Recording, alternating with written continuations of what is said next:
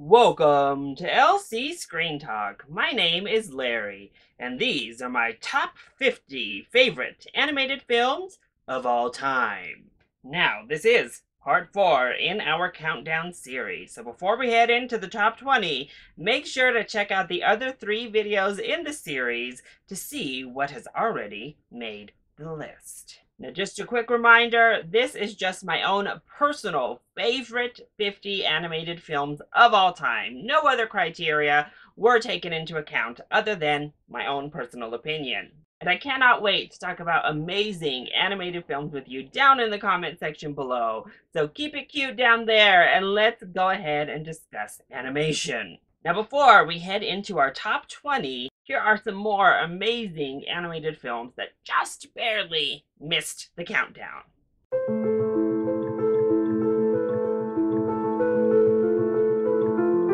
With so many stellar animated films released throughout history, it was impossible for me to narrow this down to just 50. Thus, we have honorable mentions to get to, so I can show love to as many animated films as I can.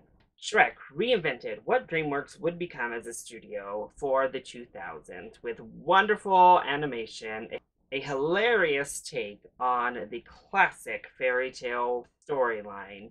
Shrek delivers pop culture galore in this inventive, fun, and funny DreamWorks classic. The Secret Life of Kells is a beautiful, small, and quaint animated film that wonderfully envelops the viewer into the Celtic culture with a heartfelt story and stunning 2D animation. This is certainly not one to be missed. Frankenweenie is Tim Burton at his finest, with one of his best offerings post the year 2000. With a heartfelt expansion on his short film, Frankenweenie is a wonderful tale about feeling like an outsider and gaining a friendship from an unexpected place. Now, maybe it's just the dog lover in me, but I have a big soft spot for this Tim Burton film. Now, let's go ahead and get back into this countdown. Here is number 20. So at number 20, I have Zootopia, one of the most recent Walt Disney Picture animated films to win the Oscar for Best Animation. Zootopia is a true modern-day classic for the studio.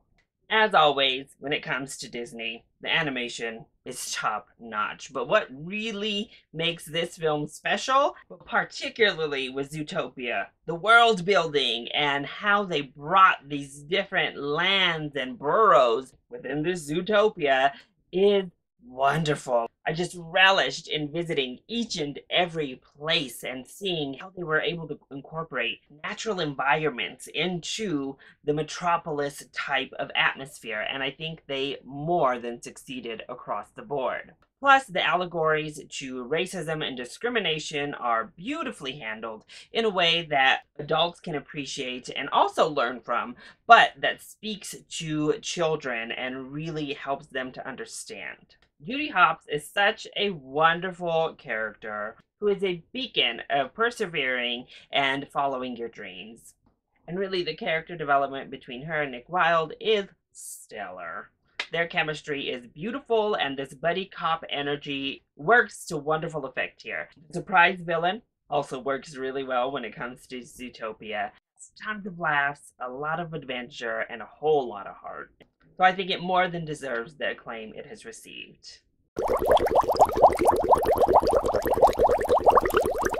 At number 19, I have Chicken Run. Yes, this Aardman classic is a classic for a reason. First of all, Aardman just killed it, as they always do when it comes to that stop motion animation. The character designs, though, are hilarious and just add to the extra oomph in the comedic performance that is Chicken Run. Our vocal cast is wonderful, regardless of what they may or may not have done outside of the film. The voices beautifully bring these quirky, fun characters to life. The storytelling is immensely inventive. Obviously, we have these chickens.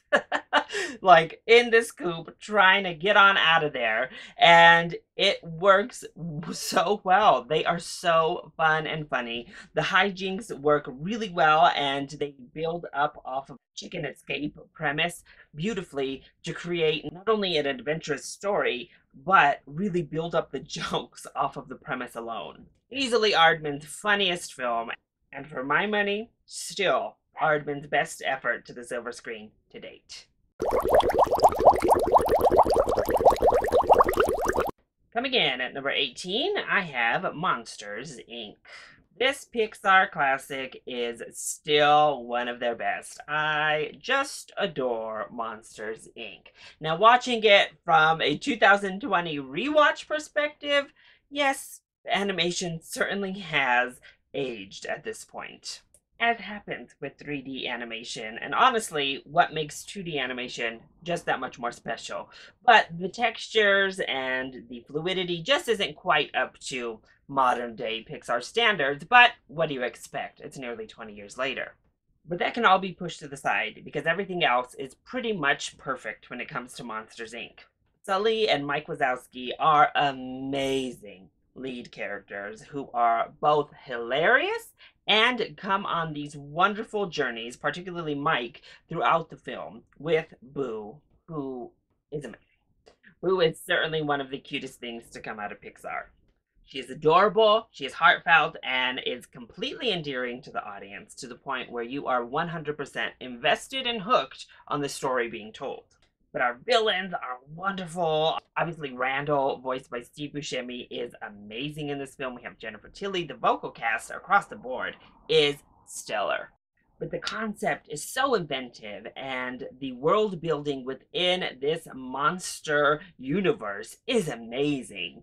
The character designs are wonderful, and the story makes great use out of all of that. It delivers on the monster premises, it delivers on those laughs, and adds so much heart and cuteness that it's impossible not to love Monsters, Inc. At number 17, I have Princess Mononoke. Yes, from famed Studio Ghibli, Princess Mononoke is one of their most sophisticated and darkest films of the catalog. I've mentioned it several times before in my countdown, and I'm certainly going to mention it again, but a good, solid environmental message certainly puts you off on the right foot in my book, and Princess Mononoke definitely starts us off on the right foot. But what I love within this film is the gray area. Everybody in this movie sits and resides in that gray area. Nobody is fully right, nobody is fully wrong, and you can understand the merit to even our worst villains in the film. And the namesake herself has a lot of faults within how she chooses to interact and deal with her problems. The animation obviously is stunning. This is certainly one of the gorier of the Ghibli films. Lots of action takes place, but it's all really well placed and never feels gratuitous. These ideas of the spirit animals just continue to evolve how Studio Ghibli handles the mythology of Japanese culture and how they are ever evolving with the spirits and the demons, if you will, and how they work to fit each film and the story they're telling. Obviously, the animals I loved in the movie, and then that final climax is some of the most exciting, yet heartbreaking and intense and suspenseful of Ghibli's catalog. Princess Mononoke delivers its message, delivers the environmental aspects without ever condemning or feeling one-sided, while still providing an intense story that is satisfying, and all of that coupled with beautiful animation. It is certainly one of the studio's best efforts.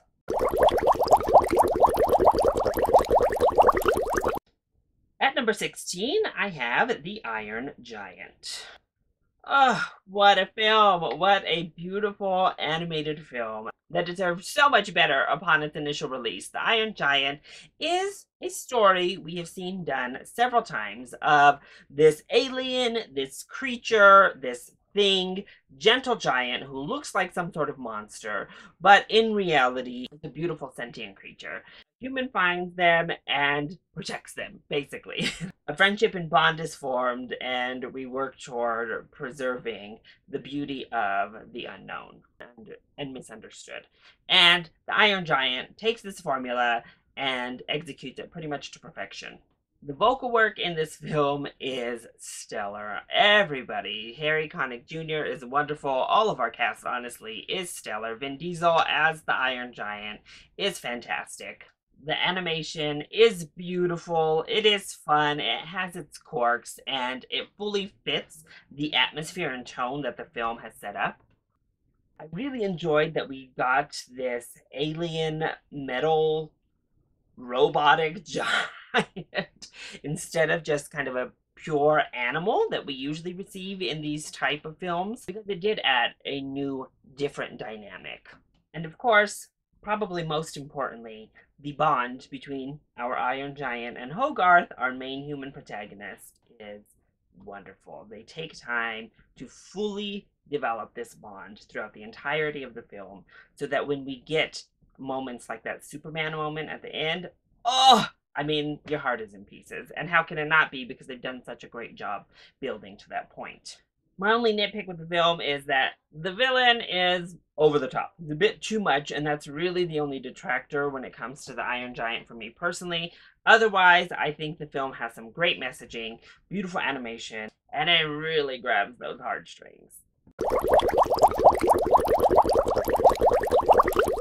Coming in at 15, I have WALL-E. Well, here we are, yet again, another animated film with an environmental undertone.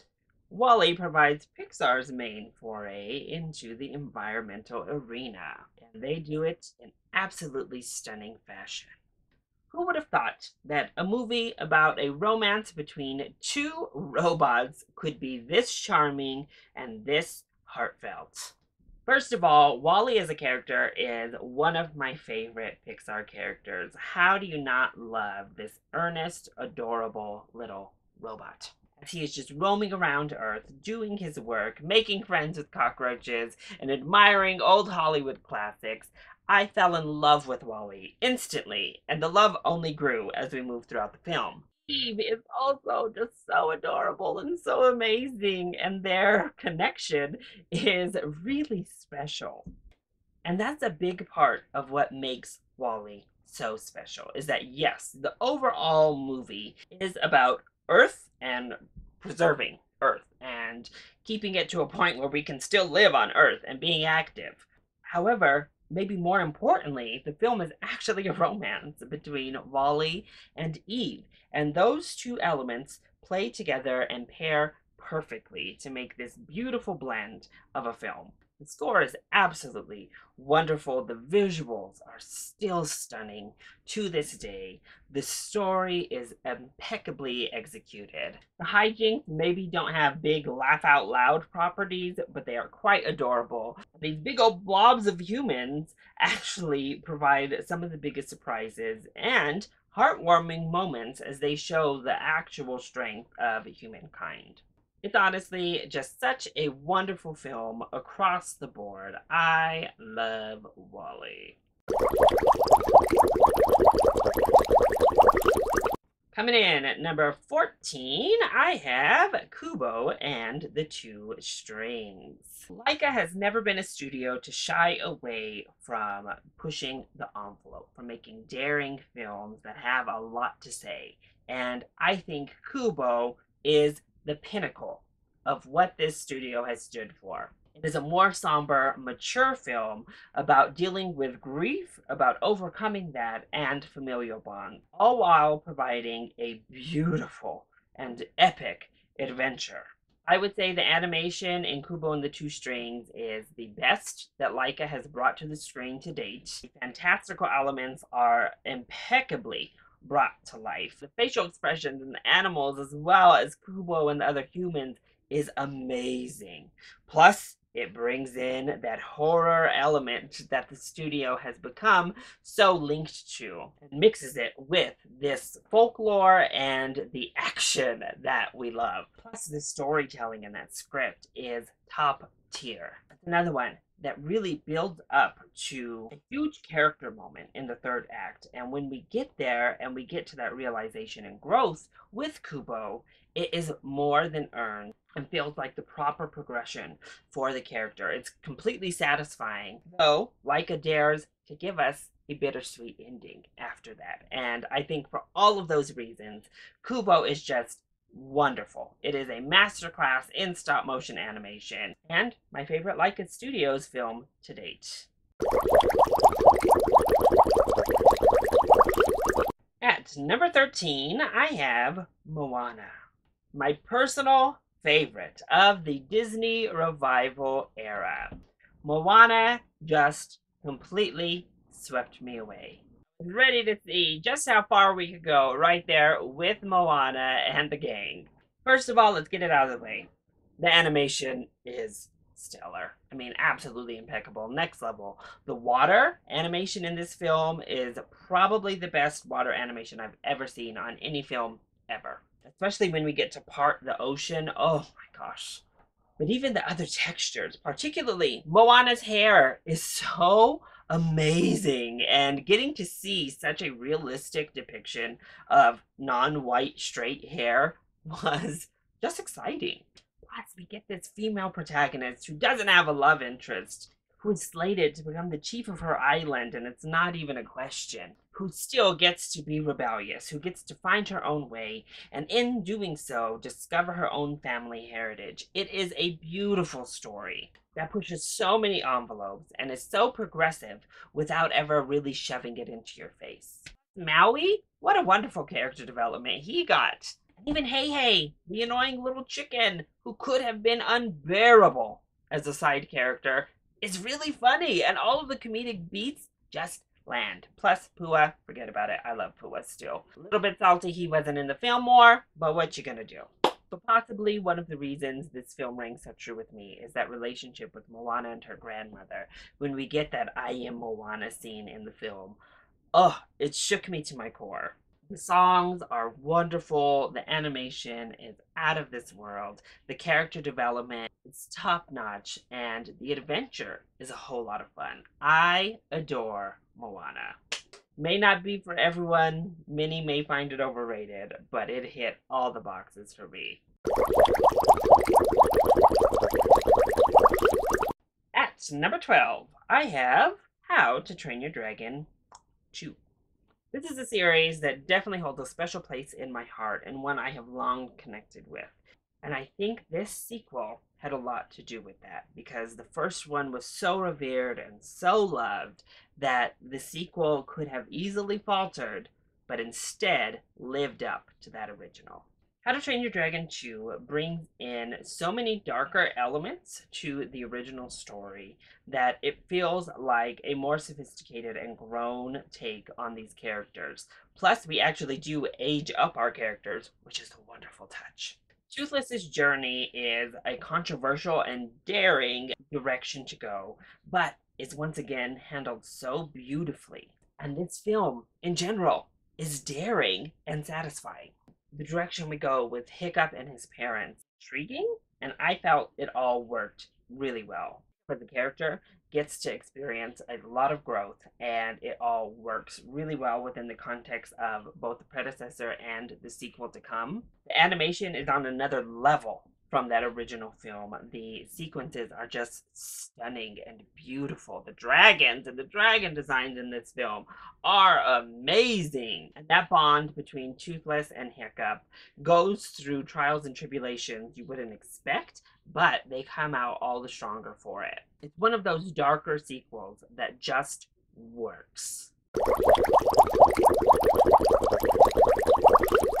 And finally, number 11. Oh, painstakingly, just barely missing my top 10. We have Finding Nemo. I have loved Finding Nemo so much ever since the first time I saw it back when I was a kid. And rewatching it, unlike a lot of other early Pixar projects, it really hasn't lost any of its animation luster all these years later. And I think that does have a lot to do with the fact that fish, by and large, have smooth surfaces, and water and the flowiness of the water really helps animators. You don't have as many of those fine textures like you would with Monsters Inc. But Nemo is just such a cute character. I have long found him to be maybe the cutest of all Pixar's characters. I love Nemo. But honestly, the story is about Marlin and about Dory and their connection and this father's love and dedication to his son. And that's such an important story to tell, one that we don't often see when it comes to animation. And it's done so well in this film.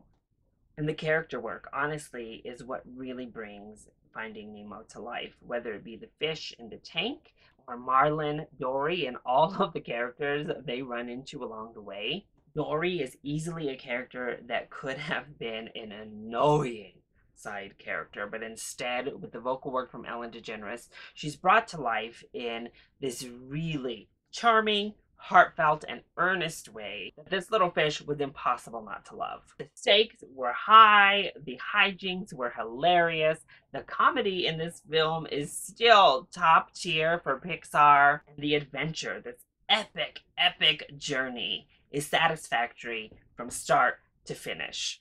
Everything about Finding Nemo is pretty much perfect. So that was the latest installment in our countdown, numbers 20 to 11. What did you think of the films I included here on this segment of the countdown? Are you shocked to see any of these movies land this high or this low? Let me know your thoughts on all of these films in the comment section down below, or of course you can hit me up on Twitter. And if you enjoyed this video, please hit that like button down below and subscribe to the channel so you are always up to date on my latest videos, including the final top 10 in this countdown. I love you all so much for your continued support. Thank you for watching, and I'll see you next time. Bye!